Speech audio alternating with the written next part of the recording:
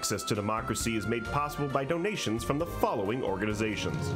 Thomson Reuters, a global company with expertise and insight to unravel complex situations in the areas of law, tax, compliance, government, and media. Their worldwide network of journalists and editors keep customers up to speed on relevant global events. Thomson Reuters, The Answer Company. Crutchfield Dermatology, a full-service treatment center and Medi-Spa in Eagan. Their goal is to help you look good and feel great with beautiful skin. With service built around courtesy, dignity, and respect, Mayo-trained Dr. Charles Crutchfield personally treats each patient and is acknowledged as one of the nation's best physicians. The Minnesota Twins are looking forward to another great season in 2023, led by the return of All-Stars Carlos Correa and Brian Buxton. With the return of numerous players who were injured in 2022 and some new acquisitions, another division crown and a return to the World Series are in their sights. Established in 2007, 45th Parallel Spirits was among the first 50 micro-distilleries in the United States. Based in New Richmond, Wisconsin, all aspects of production occur at our facility.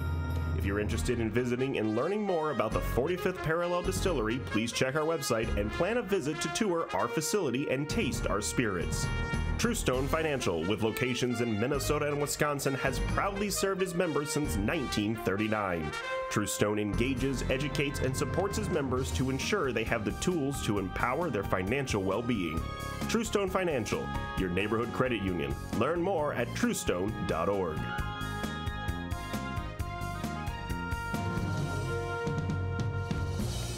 Welcome to this edition of Access to Democracy.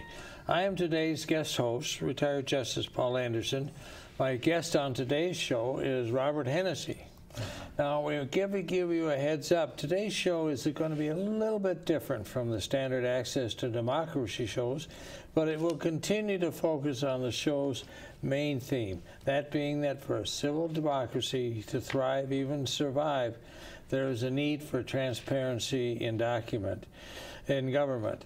Now, we are going to focus today, Bob, you know this, on an unsolved mystery.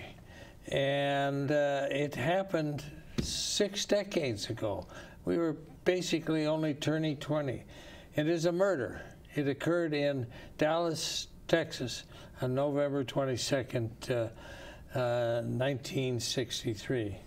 It had global connections: Cuban invasion, Castro's turn towards communism, the communist threat. It was all over the news as to what we were going to do with respect to Cuba and Castro. We had the Bay of Pigs, failed invasion, other failed incursions, and we had any number of people out there who wanted to go into Cuba and take it back. But they were disgruntled with Kennedy for numerous reasons, which we'll get into, one of which he was having an emerging dialogue with Khrushchev. It involves some pretty important people, Allen Dulles, the CIA, and a lot of operatives. So,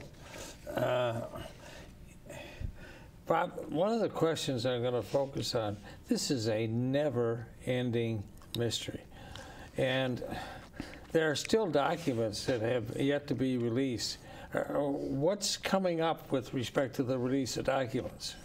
Well, the documents were all were ordered to be released back in the 90s, and they were going to be even documents that were deemed to be serious documents of national security, etc., were supposed to be done on 2017. That got kicked over to 2020, and that got kicked over to this year. And what's supposed to be done now is in May of this year, all documents are supposed to be produced except those found by the president to be a violation or a potential violation of our national security. In all of the other instances, the CIA showed up in the White House right before the release. Are they going to do that again? I don't know. I mean, it's a different group within the CIA leadership, etc. I don't know. But I know 60 years is enough time to produce documents that were supposed to really been produced back in the 90s. So the assassination, and who did it and what, it's really a never-ending mystery, isn't it? There have been a lot of theories, and there have been a lot of people in good faith who've said, we want the answer. And they've spent time, enormous time. There are a number of, I mean, there's just huge number of books have been written on the Kennedy assassination. So, Bob, how did it come that you got involved in this? I mean, you're a prominent attorney, you worked in the law. I know that you were a friend and protege of Walter Mondale, and so you, how did you get involved? I got involved. I got a call from Vice President Mondale, and he said, "You want to come out to New York, out to Washington, the church committee, which I had an interest in, and he served on." He said, "We're going to have a seminar at Georgetown." So I went out there, and at that seminar, I picked up this information that there were photos of anti-Castro Cubans in Dealey Plaza on the day of the assassination, and that's what started it. So CIA people, ex-CIA people were in Dallas on the 22nd. That's right. And so you promised us today you would name names. And I'm going to put up a picture of someone you said you're going to name a name. Here it is. Who is this? That is William Pauley. And I'm not saying William Pauley was in Dallas on that day, but I'm saying the background with regard to the Kennedy assassination clearly requires us to answer the question, what did he know? So he was an anti-Castro operative, is that right? Yeah, he had been a long time involvement with South American countries. He was our ambassador to Brazil. He was our ambassador to Peru. He had ownership interest in Cuba. He was a friend of Eisenhower. He was a very good friend of President Eisenhower. So he was very well connected. He was a co-founder of the Flying Tigers in the World War II. That's correct. And so why is he a party of interest? Well, he's a party of interest because he was doing some of the planning for going into Cuba, not all of the Bay of Pigs, but after the Bay of Pigs. And what he said at one of those times that he was on an island off of Cuba about the Kennedy assassination. So I understand he was a powerful enough guy to get a meeting with Kennedy within weeks of the failed Bay of Pigs invasion. That's correct. It was set up through President Eisenhower. What was the purpose of that meeting? He had a new plan for going into Cuba, and that new plan involved the use of, he gave the number 10,000 Marines to go in and circle Havana and then basically engage in what would have been a civil war, but we would be in there with 10,000 Marines against Castro. So what was Kennedy's response? Kennedy's response was, and this is all in a book this is in the book that is written about Pauley. He has a biography that's written.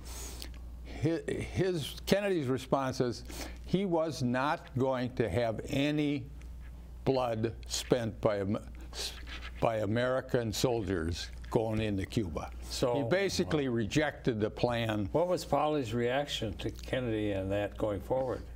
Well, I mean, it was a civil reaction, but it was basically Kennedy just didn't have it to run this country. Because Pauley also thought that Kennedy didn't follow through and give the support for the Bay of Pigs, right? Well, yeah, that was part of it. I mean, there was the Bay of Pigs was a very serious loss in terms of our stature in the world. So let's move forward. We have the Cuban Missile Crisis in October of '62. We came very, very close to nuclear war, okay? And both Kennedy and Khrushchev backed off, and they had some kind of an understanding. What was Pauley's reaction to that, solving it? It was just the opposite of what Kennedy's reaction was. His reaction was this was a absolutely perfect time where we're at odds with the Soviet Union, and we ought to go in right now and not make any deals with the Soviet Union. He was willing to risk nuclear war. There were a lot of people who talked about the risk of nuclear war and what would it meant to go into Cuba. So now let's ratchet forward to June of '63. Pauley was wanting to embarrass Kennedy, right? Pauley provided his boat, which was a yacht. It was a yacht. It was a yacht. Not a boat. You know, for this attack, he took people out there. There were people who flew into the small, and I think we call it an atoll, which it was a small island. Yeah. And there were people, and the name of it, for writing, that when it's written up, it's called the Bayo Folly mission. What, did that mission succeed? No, it was a disaster. They sent in a number of, and they never came out. What was the purpose? The purpose initially, as I understood it, was to find 2 Russian engineers who were maintaining nuclear capacity in Cuba, which would have been a violation of the agreements that Kennedy had made with regard to the Cuban Missile Crisis. So he wanted to get information that would embarrass Kennedy, and he had some allies in American government that were working with him on that. That's right. There was Senator Eastland from Mississippi and people in his staff. Now, you told me a fascinating fact. He had a consultant working with him on this mission, a consultant who had a kind of shady background connection with the CIA. Who was that? He did. Gerald Patrick Hemming, Hemming. And so did he continue to work with Hemming? He worked with Hemming in his effort to go into Cuba as part of the Pauley, or the Bayo Pauley. Now I want to bring back this picture of Pauley and something he said that day and to John Martino. In answer to, John Martino was ex-mafia, business interests in Cuba, and basically Martino said what SOBs the Kennedys were, and they're rotten. And this is what, and I'm going to ask you to verify this, but this is what Pauley allegedly said.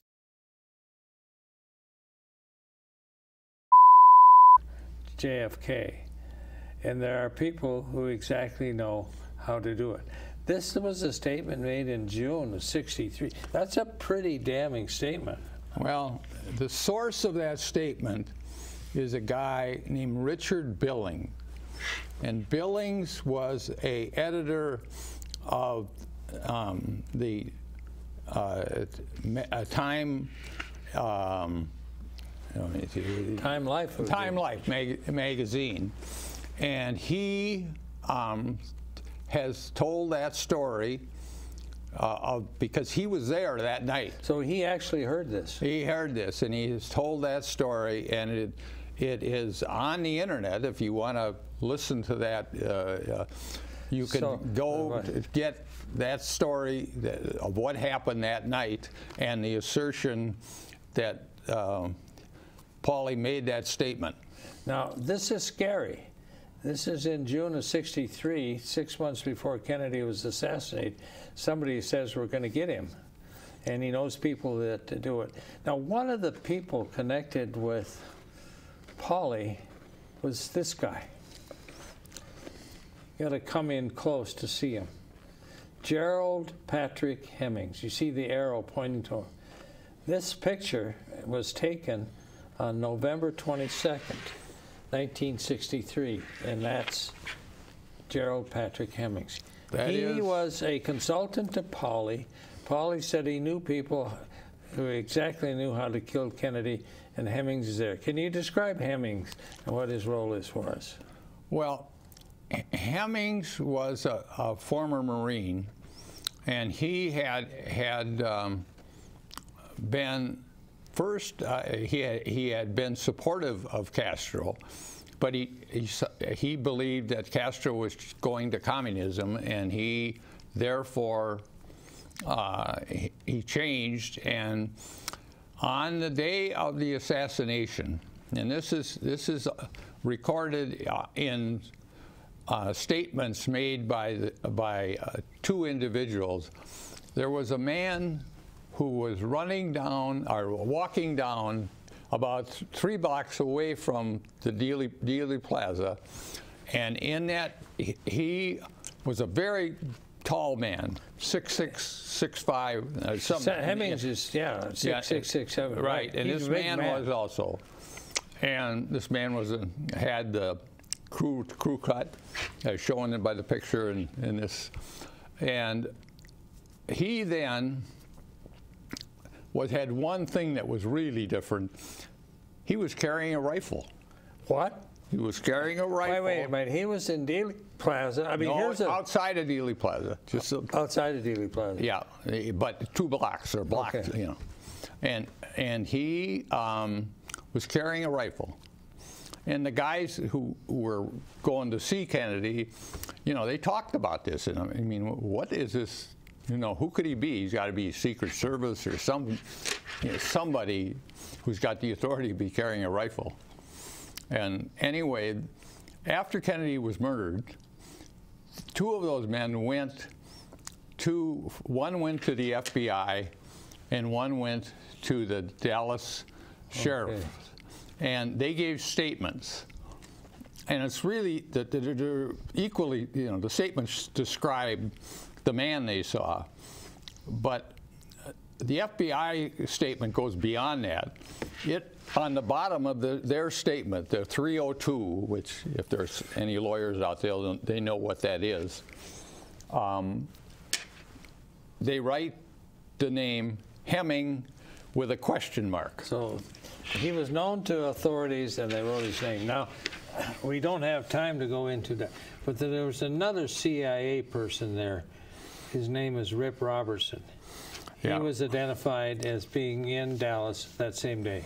That's true. And Rip Robertson is one of the 2 men who went in on the Bay of Pigs as they were the Americans that went in on the Bay of Pigs. So he was one of the 2 Americans. Yeah, the other was a gentleman named Lynch. And he's invested in freeing Cuba, and he was in Dallas. Okay, so now we have Hemmings and Rip Robertson. I want to go to another photo and see who are these people? Oh, I see I have it labeled at the top, the 3 tramps. Yeah, this relates to a gentleman that I can really speak about. Is the gentleman in the middle is Frank Sturgis. In the middle, Frank Sturgis, the assassin? Frank Sturgis, not only the assassin, the Watergate Frank Sturgis. So he's a well-known CIA operative, assassin, and he also participated in Watergate, huh? Well, he was part of the arrested at Watergate, and the other man is E. Howard Hunt, who was also arrested as part of Watergate. Well, these guys look, I mean, I'm not sure what's happening here. what happened was in the short period after, or it's about a 2-hour period after Kennedy was killed, the man who worked in the railroad called the police. Oh, he was in the switching tower, right? Switching tower, and he called and said, I have information about what I saw right after the assassination, and what he saw were that 3 men ran down from the grassy knoll. This is the infamous grassy knoll. The infamous grassy knoll. Ran down to a coal car. That's C-O-A-L. And that car was on the tracks. And so a police officer from the Dallas Police who was there, and he's shown in these pictures. His name is Marvin Weiss, and he then went down with his partner and a couple more. And there he is in the front, right there. And he arrested. They went into they climbed up the ladder to get into the coal car, went down there, and they arrested the 3 of them. Did they arrest them or apprehend them? Well, I don't know what you did. They put them and they marched them off. I mean, this is a kind of a tricky question to you, throwing one to you. Yeah, but they took them from the coal car up to where they book people, and that's a picture of Weiss and the 3 of them being marched off in there. In the background. Did Weiss testify before the Warren Commission? Did who? Did Weiss testify before? He never testified before the Warren Commission. I can't find what they call a 302, and that's the FBI questioning you, and then they provide what you said. And he never did that. But wait a minute now. You have an uninterested person in a switching tower saying, I saw 3 men run down and get inside a coal car, basically to hide there. They're apprehended, and we have the picture of them. They're identified as Sturgis and Hunt, but they're never booked. Well, they are identified by Sturgis and Hunt, but it's down the road. It's not right that day. So at the time, they don't follow up on this, and so it's not. Oh no, there is nothing in the Warren report that indicates this arrest was made. Nothing. That's incredible. Well, it's a fact. I mean, they have nothing in it. And when they are taken in to be booked, there are really 7 of these pictures. There were 3 newspaper photographers who took various pictures. Some took 3 pictures, some, I guess it was, they took 7 in total. And that's one of them, and then there are others. And so we're running out of time. I'm going to show another picture, and I'm going to throw a name out there. Marita Lorenz. Okay, Castro's mistress. A CIA operative, maybe, maybe not. Who is she? She is a woman who Frank Sturgis got to be a operative for the CIA. She was first. She was had a relationship with Fidel Castro, as shown by that picture, but later on she was working with the CIA, and in that she says that on the days just before the assassination of Kennedy on November 22nd, there was a 2-car caravan that drove from Miami to Dallas, And eventually... But who was in that? Sturgis, Hemmings. And someone like Oswald. Yeah, someone named Oz. So we don't know that. Now, we have in FBI's biography says that FBI on the Saturday after the assassination told Johnson that there were 2 Oswalds. Well, I know you have recently read the book that basically sets that forth, that there were multiple Oswalds. And the second Oswald actually jumped out of a plane shortly after the assassination. Well, that's relayed earlier on in another book. So now we're running out of time, but Marina Lorenz basically told her story that involves Sturgis and Hunt. Is that correct? Yeah, Marina Lorenz told the story a couple of times. She told it to a Minnesotan, a guy, Jim Rothstein. Oh, Rothstein's the guy to whom Sturgis said that he was on the grassy knoll. Yeah, that's right. And Rothstein's the guy who I know that's true. He arrested Sturgis on it was the night of Halloween in 1977. So in order to wrap things up, Hunt sued Spotlight and Marina Lorenz for telling that story. Well, they sued Spotlight, which was a defamation case, and they sued, and the Spotlight won, and Spotlight had a jury verdict that said, basically, we don't believe that Hunt was in Washington as he claimed. In fact, the foreman of that jury said that Mark Lane asked them to find the improbable, which they did, that the CIA was actually involved in the killing of a United States president. That is the statement by the woman who was the on and jury and was, as you say, she was the to sum up, Bob, is what's going on here.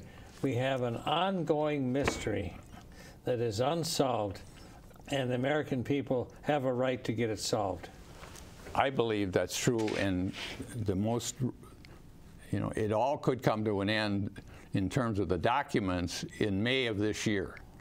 So, I mean, he's supposed to, that's all the deletions that have occurred with regard to these documents are supposed to be ended, and so Bob, you have raised many questions. We left much on the table. Maybe we're going to have you come back and put a few more pieces in this unsolved mystery mosaic. Thank you for being here today on Access to Democracy. You raised more questions than you've answered, but that's what we need in this. Well, thank you.